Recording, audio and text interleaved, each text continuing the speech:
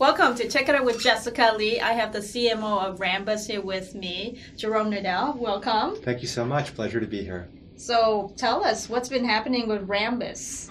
Exciting times for Rambus. Rambus was founded in 1990, so here we are on the sort of 29th year. Rambus is fundamentally a data company, a semiconductor data company. Okay. Its foundations were really about moving data fast, where the data movement from random access memory to the processor, the interfaces between, and then moved on to other types of interfaces, not just memory to chip, but chip to chip. And that was sort of the first generation of the company. It had a very large IP portfolio and was monetizing that IP as the technology would be inserted as a micro ingredient into other products, chips, into devices, etc. Through time, and I only joined in 2012, there was a transition from IP as a revenue model to product. And a set of semiconductor products came out of that, but also another aspect of data, and that was safe. So the fast is moving data efficiently and in a performant way. The safe is keeping that data safe. And that led into more product and more software. And in fact, as we'll speak about in a bit, through acquisition, inorganic growth, a set of companies were acquired that were added to portfolio. Some of them actually going straight into software, sort of virtual semiconductor of tokenization. Okay, and yes, that's the obscuring fintech. details of account numbers, credit cards, and the like, as this sort of data is stored and transmitted. So in short, Rambus is a company that moves data fast and keeps it safe.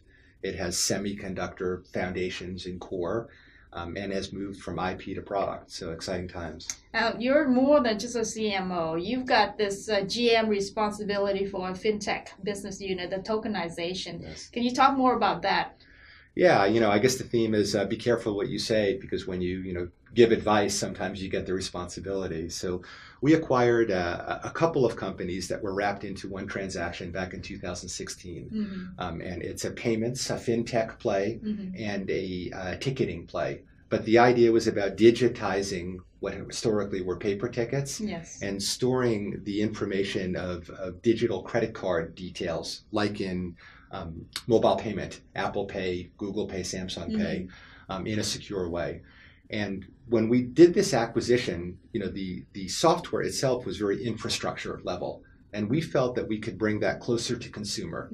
So beyond the ability to keep things safe, that could improve end user experience and the like. And as I was close from a marketing perspective in looking at product concepts, product portfolio, I was asked to take the leadership of the group. So I became a general manager about a year ago, and running this group. Yes. Okay, but does that really fit into the Rambus portfolio, or how does that fit in, I guess? So actually, Rambus from 1990 is on its fourth CEO. The first CEO really supported the two brilliant Stanford folks that founded the company. The second one amplified the licensing, the IP licensing. The third that I came in with in 2012 really had a mantra of IP to product. And more recently, we've shifted to a new CEO as the last one left. And we are going back to sort of semiconductor core again. So this division that focuses on software isn't really fitting into the play. And, as a marketing GM, I'm responsible for actually the strategic options of divesting the entity. So Jerome, I'm fascinated about this path that you're taking now, the company that you're trying to divestify, right? So what does it take? How does that work when you start to think about, okay, this unit is no longer considered semiconductor fitting, so therefore we need to do something about it? Yeah. When you look at strategy, there's no perfect strategy. And I think the thinking in acquisition was to create diversity in portfolio. And, clearly IP licensing is very high margin. So once you have these patents and you license them, the operating income that you generate is very high. Semiconductor, is expensive design starts, and the margin that you make isn't necessarily as attractive as licensing or modern software, like SaaS delivered software. So the concept of acquiring was to extend the security play into a high margin SaaS delivered software service, which makes great sense. But it is different than the rest of the company. So the focus in the current strategy is to go back to pure semiconductor. And that's why the board and the executive team, after getting the gift of running the entity, said, what could we do to find strategic options for it, to be able to divest it? And I will say that, firstly, I think that marketers, the way they think product first, market centric, make good general managers. But I think especially when you're being asked to divest an entity, the way you position and promote really leverages your marketing chops. And that's where we are now. We needed to sort of codify the view, the value, identify the right targets, almost like when you're selling any given product or offer, segmentation and the like, and then ensure that we find the best home at the right price.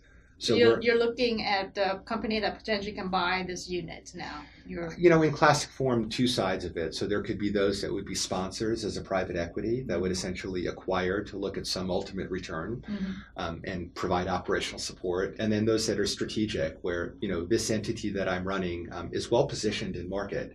So from a consolidation play, a strategic would say, if we had their customer base, if we had their product portfolio, we would be more dominant in market. So they're really bifurcated, where the private equity has a view of this better generate return, looking at EBITDA and these sorts of things. And then the strategics are a little bit more romantic, saying, what would we be like if we had this capability, this channel access, the team? And, I'm probably biased, but I think we have a great team. And I think it's, incumbent on the senior manager to articulate that, with confidence and give that narrative, which is a lot of, marketing and persuasion. Now, you study applied psychology. Way back when. Way back when. So share with us your viewpoint then when it comes to like applied psychology and putting into actually the work of doing marketing and now doing this selling of this unit. For my marketing colleagues, I don't want to be negative, but I was academically, it was applied experimental psychology. It was pretty esoteric, looking at cognition and perception, how people think and process information, and what that meant in terms of the systems that we used. So even, when I was working on a PhD, my esoteric research was looking at the way you display information to make it easier to process. And actually, the Air Force was sponsoring some of this research, like in a heads-up display at the beginning of them. Do I separate things that I'm looking at so I'm looking around, or do I put them all in the same location and update them through time? And we were looking at sort of the cognition associated with how you would display that, and what ultimately turned into usability and user experience. So out of graduate school, I definitely considered myself an applied experimental psychologist. And actually, my first job was at the IBM Human Factors Lab, which was definitely more of a technical job. I then went over to Unisys, and there I was acting in a research capacity. But quickly, the marketing group said the sort of research that you're doing actually supports the value proposition to our product. It was imaging technologies back in the 80s, which was new, and the business case was predicated on improved human performance. So that was sort of my first crossing of the line, over to the evil side of marketing, less academic. And I realized through time, as I sort of went back and forth between being the today what we speak of user experience, service design, and then back on the marketing side, that they're almost one and the same. And real quick, I think, again, being a bit older, I saw in the 80s, software was designed so people could be performant. In the 90s, the beginning of internet and web and self-serve and making it desirable became something. And then in the new millennium, in the 2000s, experience became everything. And products became services, and services were differentiated by how they delighted end users. I would have never known this starting academically, that really this aspect of designing things that are both performant and beautiful would become the differentiator that makes the unicorns of today different than those that are not. And I think marketers often get trapped into promoting whatever they've been given to help sales, as opposed to being connected to the concept of the product. So I'm a big believer in what I call design-led marketing, which really says the marketer, the CMO, is responsible for the totality of the strategy into product, designing that product in the right way, or supporting, contributing to that, and then promoting, the goodness of what went into the product. Better products sell better. And it's not just I have a great marketing campaign that's going to get more sales. Sustainably, better products win. Yes, obviously. Now, you are very competitive on the bike racing circuit, right? Want to share a little bit about that and how being competitive on the sports side is also good on the business side for you? Sure. Firstly, I'm athletic. I grew up running, and I transitioned, to triathlon, and then I've been racing my bike for a long time. And they're competitive. You're like, what did you say? American? I won the U.S. National Championship, the Masters U.S. National Championship the year before last. Okay. I won the best all-around rider in the bracket in California for the last 3 years. So I'm competitive, but I don't race in a competitive way against others. And let me explain what I mean by that. I think that to win, is really about permissioning yourself to move forward. And there's a lot of metaphor for business over here too, and we spoke about that a little bit before, that, a lot of times we just have a disbelief, and that's the brakes that limit our ability to be successful. Almost like lean startup, leap of faith. You really need to cross that chasm to say, I see it on the other side. And nothing is more pure than the theater of racing. When you're in 2 laps to go and you don't rationalize that it's not important. You make it important. And if you believe and you create that critical, this is important now, amazing things happen and you move forward. And it creates a virtual cycle of success, no pun intended. I've had that luxury of, I know that there are guys out there that are stronger than me, that are fitter than me, but I think it's really a psychological game, and it's psychological strength and belief. And I call it permissioning. And actually, as part of the executive team at Rambus and others I've participated in, I try to bring that metaphor to say, let's believe in ourselves, let's permission ourselves forward. And I bring it back to marketing, authentic marketing. The notion of the authenticity and the goodness of what you do comes out. If you believe, that creates stronger brand. If you believe in yourself, it propels you forward. Yes. And I race a lot. I do about 45 races a year. Wow. It's a bit of a commitment, but it definitely gives back. Wow.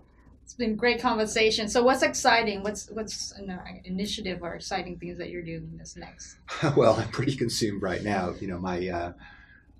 My current mandate is to help in these strategic options, and at a human level, there's north of 200 people that I'm responsible for, and I know there's inherent value back to positioning and permissioning in what we're doing. So I just want to make sure that through authentic truth and proper positioning, we find the right acquirer with the right home. And we have a lot of interest in what we're doing. So, that is my laser focus right now.